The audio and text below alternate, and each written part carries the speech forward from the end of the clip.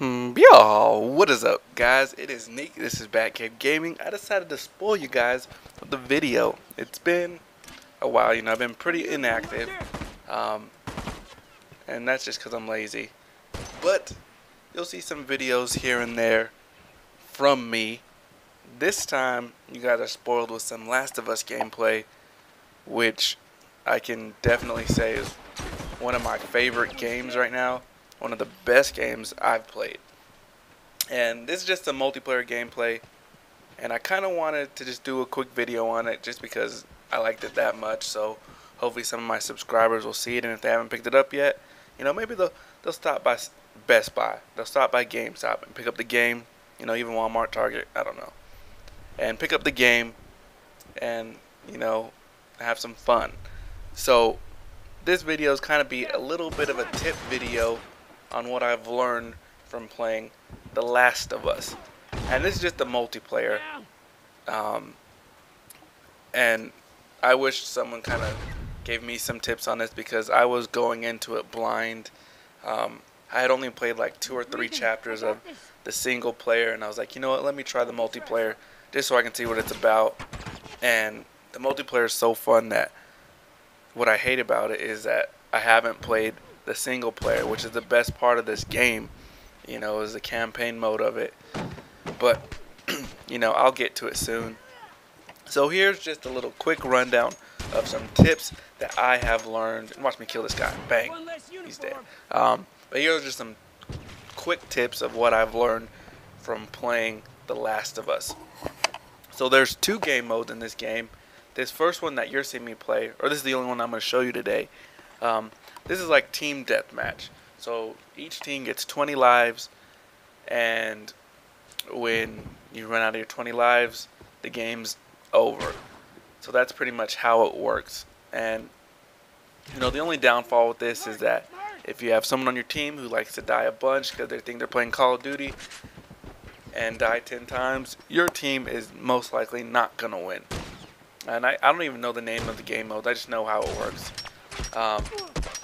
The other game mode, as you see me get downed, this is what happens when you get shot too much. You go down, kind of like Last Stand in Call of Duty. But the other game mode is like Search and Destroy. So, it's 4-on-4, 1 life per round, last man standing kind of deal. And if someone's hiding, it's based off of who has the most health wins. But it's pretty cool. The best part of this game to me is that it's team oriented. So if you are not playing as a team, you're definitely going to lose. I found myself when I first started playing this, I would go ramble. I would try and 1-on-2 people or even 1-on-3 people, and it doesn't work. Because how this game works, that say if you even do 1-on-2 and you actually kill somebody, to put that guy down, you either have to do an execution or shoot him another time. By the time you do all this work and all that jazz, his teammates will see you on the map, or the teammate next to him will pretty much kill you. So definitely you want to stay in packs on this game 100%. As you can see, this is like a 3-on-3 battle. I'm with my team, their team is together, and that's the best way to play this game if you want to win. One thing, and this is going to seem like the stupid tip, it's L2 to run on here. You hold L2 to run. It's not like most shooter games where you hold down L3. Nope, you hold down L2, and watch me kill this guy. Bang, bang.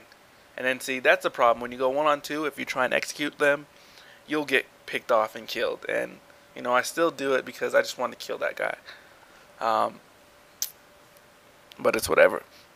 Another tip is, when you play this game, stay with the pre-made classes until you actually get to a high level. Because this game takes a while to level up. And this is a red box. You pick these parts up. I'll go into that later. But their pre-made classes are so much better than what the class you can customize is. So stick with the pre-made classes. That's the best way. This game is, I think it's kind of like called a MOBA. Like the PC games, like League of Legends.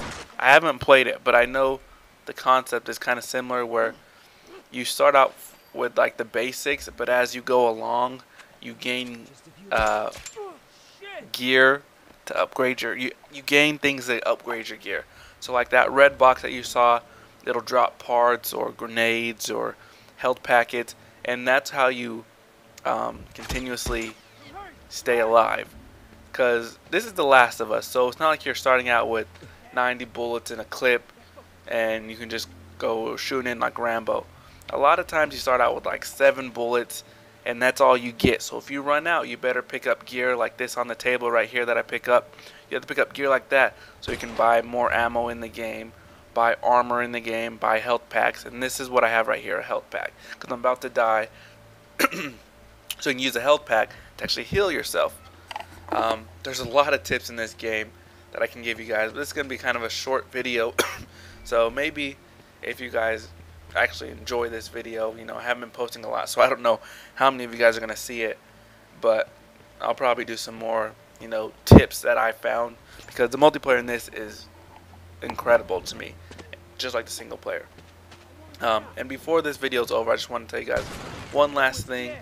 There's a mode called like stealth mode. You hold R2, you can see through walls, and it helps you surprise tag the enemies. So that's one thing you want to know as well. It'll help you be stealthy.